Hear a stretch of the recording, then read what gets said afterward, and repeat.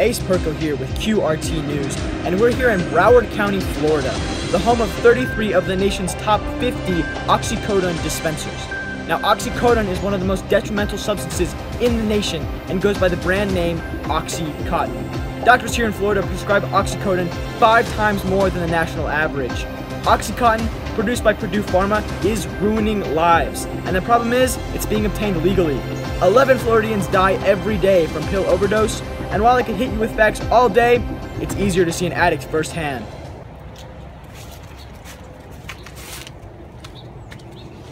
Excuse me, sir. Are you an OxyContin addict? Yes, I am.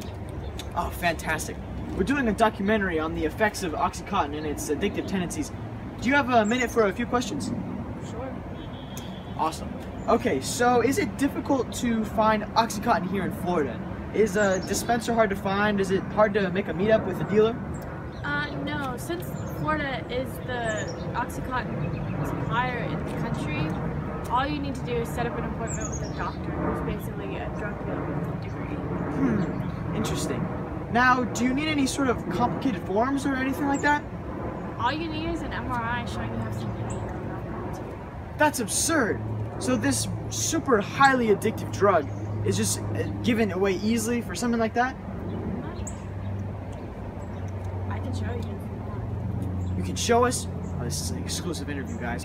Folks, we're getting an exclusive look here. This man is about to show us how easy it is to get our hands on OxyContin or any other variety of prescription narcotics, such as Xanax or Percocets. Hi, yeah, I was wondering if I could see a doctor today for my hip pain. Yes. Okay, thank you. Bye. Now we just need to go to the clinic and show them my MRI. Let's go. Hello. Hello, welcome to the pain clinic. Yeah, I'm here to see a doctor. Yes, follow me.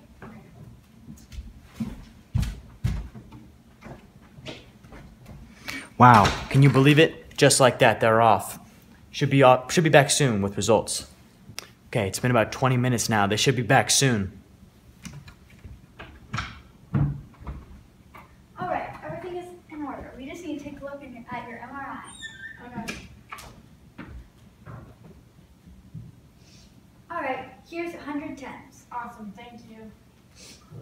Bye. Bye. Just like that. So that didn't even take like half an hour, and you came out with all that? Yeah, 100 tens.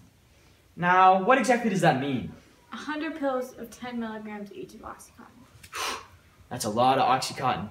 So, on a normal day, normal basis, how long is it going to take you to go through all that? The whole thing will probably take me about a month. At my worst, it'll take about 30 milligrams a day. This is incredible.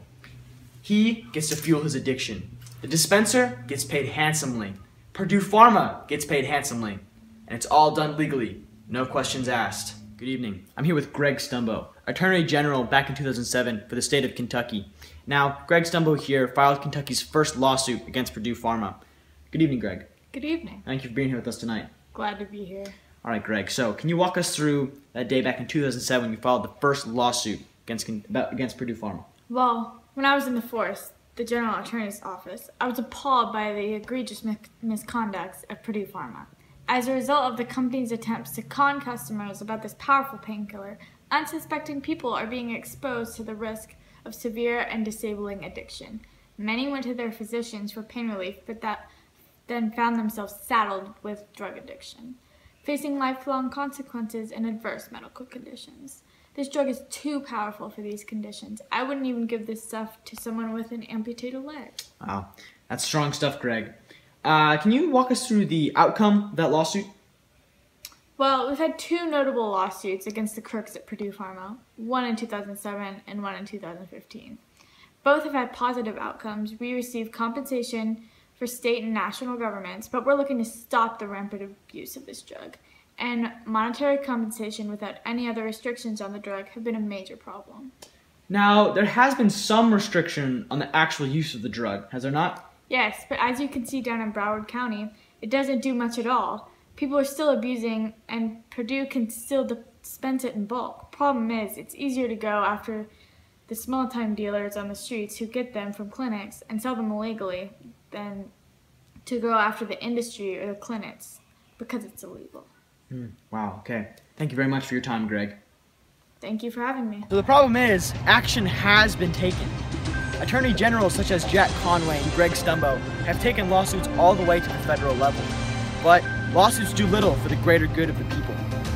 Even the FDA and CDC have passed laws, but companies such as Purdue Pharma can maneuver their way right around them. Real change and action needs to take place against the actual restriction and consumption of the drug for there to be real change. This has been Ace Perco, QRT News. Back to you, Jimmy.